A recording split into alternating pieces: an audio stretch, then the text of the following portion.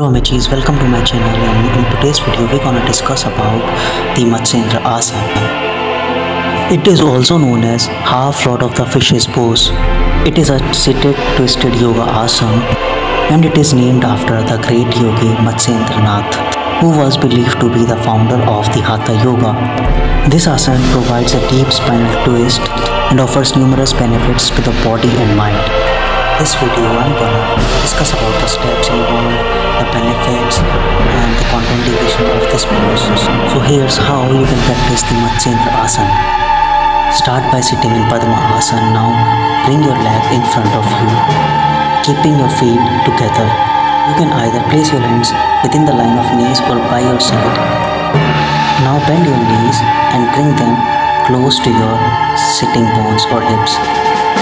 Now bring your left leg under your right leg.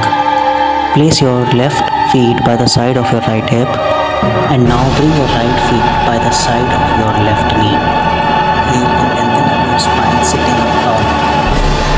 Exhale and now bring your left arm. Try to hold your ankle or the feet of right leg. If you are not able to hold your ankle or your feet, you can always keep the hand on your right shoulder. Your right arm should be at the back supporting your posture, and you should be gazing towards your right shoulder. Keep the breath deep and steady and hold this position for 40 to 50 seconds. You can increase the duration as you practice this pose regularly. To release, inhale and gently wind up the twist to come back to the starting position. Now repeat the same with the left leg. These are all the steps which are involved while practicing the Ardh Matsyendra Asana. Now let's talk about its benefit. It helps in making your spine more flexible. This asana provides deep spinal twist, which helps in increasing the flexibility and mobility of whole spine. It stretches and strengthens the muscle, ligaments and tendons of the whole back, improving overall spinal health. It also helps in improving the digestion.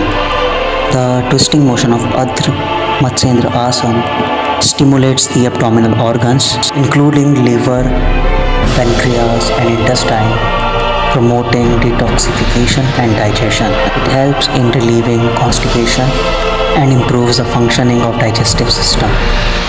Helps in improving the energy flow in the body. The twisted action in the asana helps in activate and balance the energy channels of the body, specifically along the spine. It enhances the flow of prana, known as the life force, and improves overall energy level in the body. It helps in improving the core strength. While practicing the Ardh Matsyendra Asana, the core muscles are engaged, supporting the twist. The regular practice of this pose can strengthen the abdominal muscle, helping to improve core stability and posture.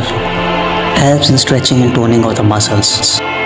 The asana stretches the hip, shoulder and chest, providing the gentle stretch in the muscles and connective tissues of these areas, which helps in relieving the tension, tightness of these muscles, and also helps in toning these muscles.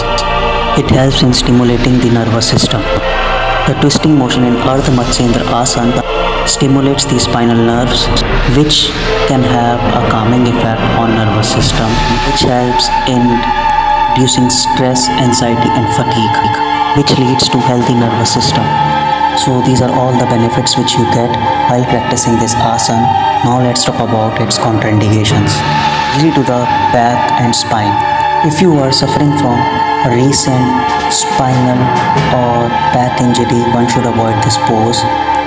If you have chronic spinal injury or chronic back pain, you should practice this pose with the help of a yoga instructor. In the events of herniated disc, if you have herniated or slipped disc, this pose can even make the condition worse, so one should avoid this pose, or one should modify this pose with the help of experienced yoga instructor.